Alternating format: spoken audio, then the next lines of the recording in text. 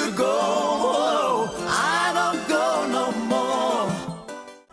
From now on, everything's gonna be alright. Don't go, don't go, don't go, don't go. Don't ever leave me.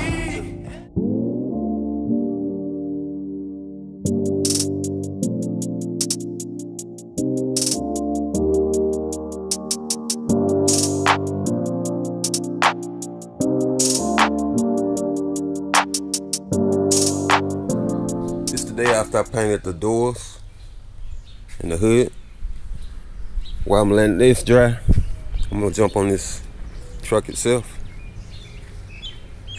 I'm gonna be painting the jambs on the truck, and I started to think about which I know I'm gonna have to paint this fender here. I ain't gotta worry about this one coming off. I got the one that goes on the inside. I painted it yesterday.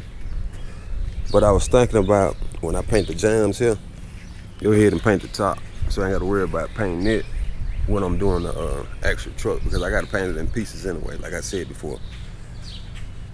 So I think that's what I'm gonna do. I think I'm gonna spray. I'm gonna clean this up, spray some guide coat up here, then I block sand this with some 320 and spray this at the same time I'm spraying the jambs. I think that's the plan. All right, let me clean it up, then we'll get started.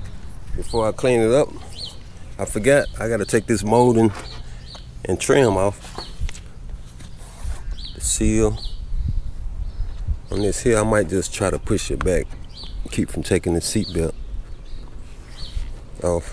But the rest of it, I go ahead and take the molding off of it. It's another piece of plastic trim now.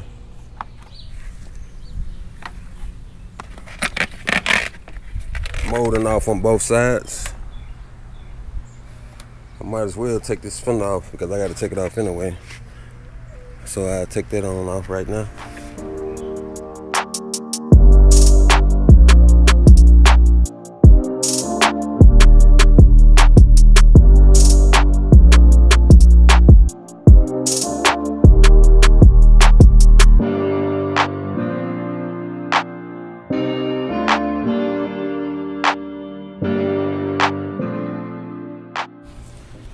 Fender removed.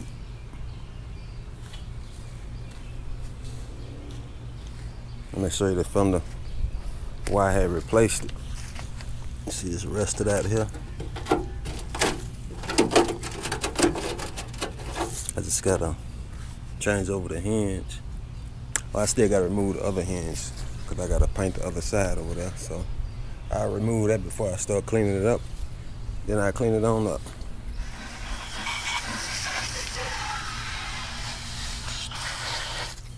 Okay, everything cleaned up. I started spraying my guide coat with my tip. Started stopping up, so when they cleaned it out a little bit, but I'm using a satin camouflage green. But it ain't gotta be heavy, just lightly spraying it on, something to go by when you start blocking it. Let me get something to cover this windshield up so I won't spray it. But that's all you gotta do. Okay, here's the guide coat. This top getting wet sanded by a block, but the door jambs, I'm just gonna scuff those up with a maroon Scotch-Brite. I had did some of it when I had painted, when I did the body work on it. I scuffed up from here back, but I'm gonna hit it again. Let me take my piece off. We'll get started. Okay, got my piece. You just scuffing it up, putting scratches in it. Get a base coat, something to bond to. Don't take much.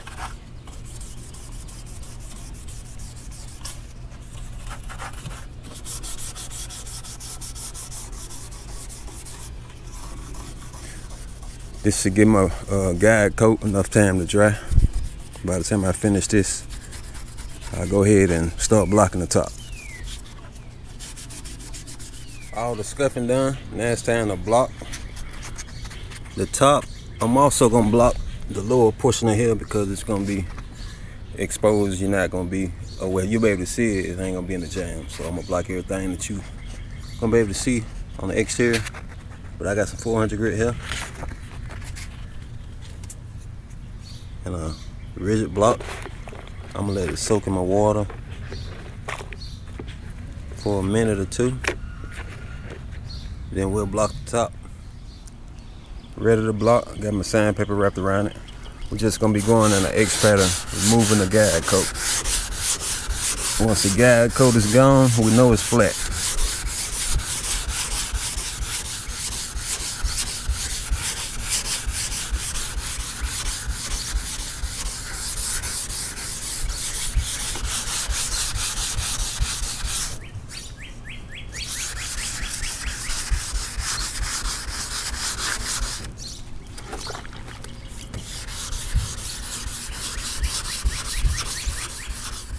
Alright, let's wipe this area here off.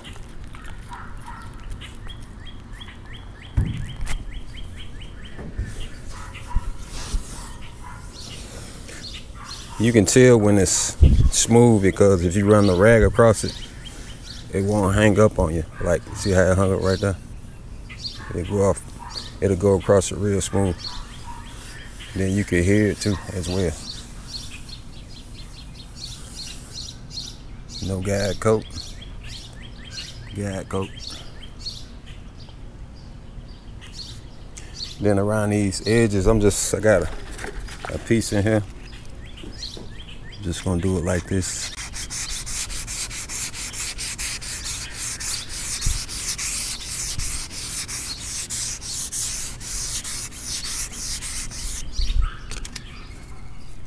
I'm ready for my final cleanup. Finished up with all the wet sand.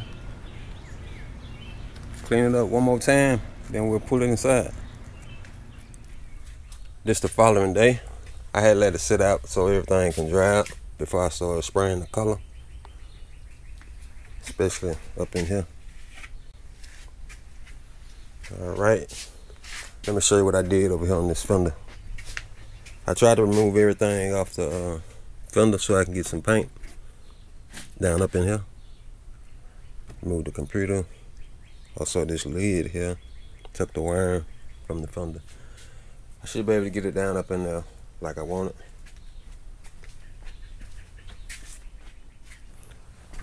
Let's get us some tape so we can start masking. I had to order some more tape because it seems like I'm going through a lot of tape these last few weeks.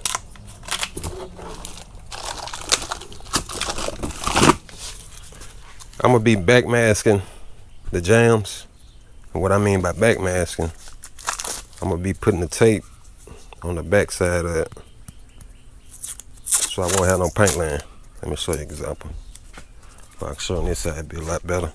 So I'm gonna be putting the tape on the back side. See, if I put the tape like this here, I have a paint line, but it really don't matter here because the molding going there. But it looks a lot better. The molding going up. It's gonna cover all that, but it looks a lot better. You ain't gotta worry about no paint chipping and start peeling from that paint line. All right, I'm just gonna finish it on out. Finish up this mask and I'll cut you back on. I done did all the masking for us, trimming it out.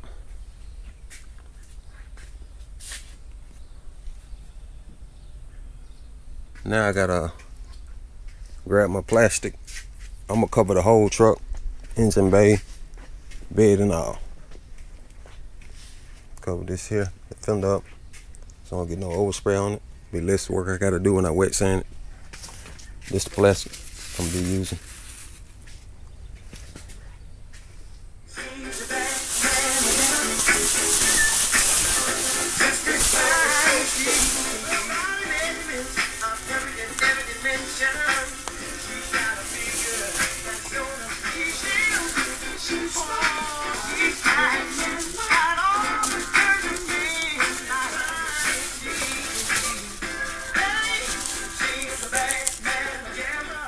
Here's the plastic. You can see I pressed this here on the plastic onto where I backmasked. Now I gotta go back and cut it out like this here, all the way around it.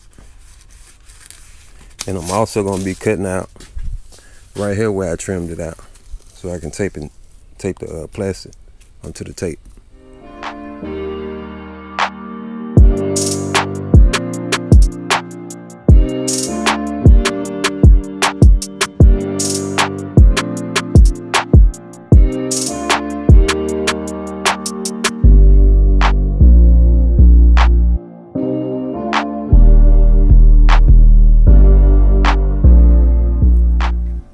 finished up cutting everything out for us the masking. Now I'm ready to wipe it down with wax and grease remover to remove all my fingerprints and oil using the prep oil as usual.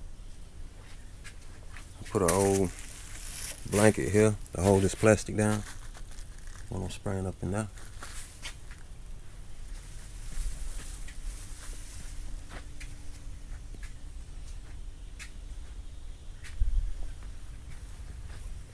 Alright, let me wipe it down. Then we'll be spraying a base coat. Put 3 coats of base, 3 coats of clear. Everything wiped down. There's a spot when I was wet sanding, I cut through where you see this bare metal. I'm not gonna worry about mixing up no epoxy or nothing like that. I'm just gonna be using this self-itching primer at the spray can on that little area there.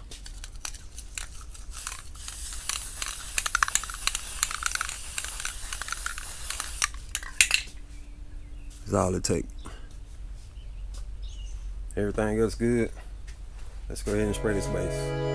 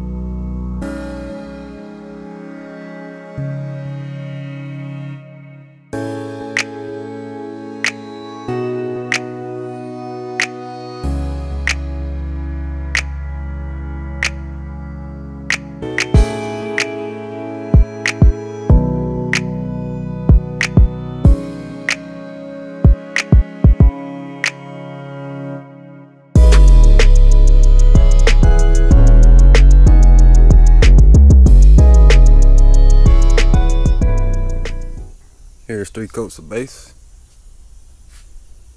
You're not really seeing the pearl good, but once I put the clear on, you'll be able to see it a lot better.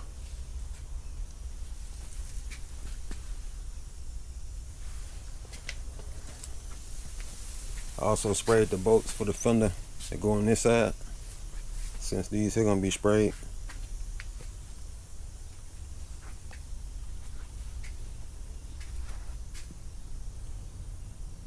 Alright, let's mix this clear up. We'll spray the clear.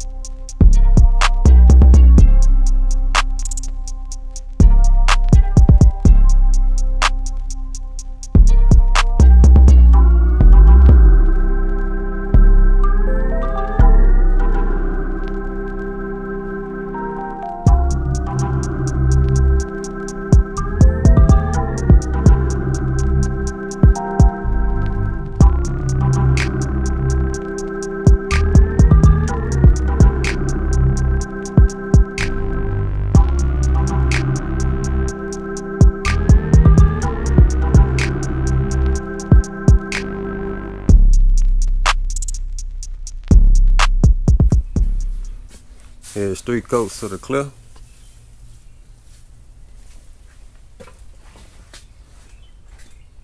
You can see the pearl a lot better now with that clear on it. I'm glad I went on and painted this top because it'd be a house trying to paint the top and the sides when you paint the car, especially something this big. Cause I gotta watch myself for getting into the paint when I'm painting the sides, trying to reach over and do the top.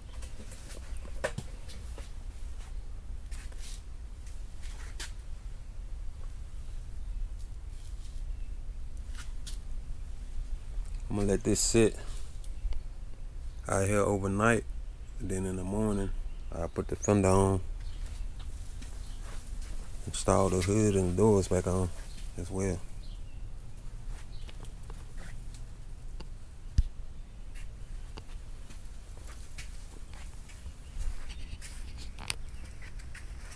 Hopefully we get some sun. I can show you how I look at it in the sun.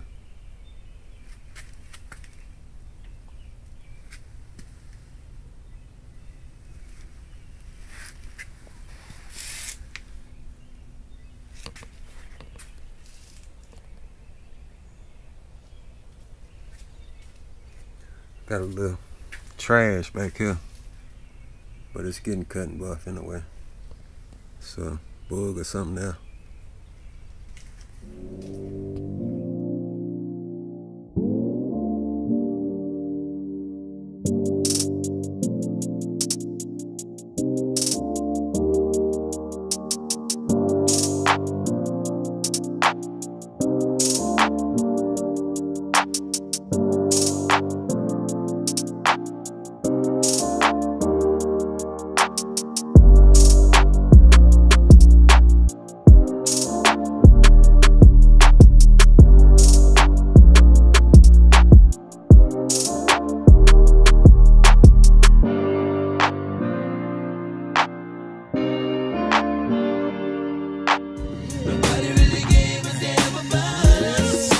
We never stop.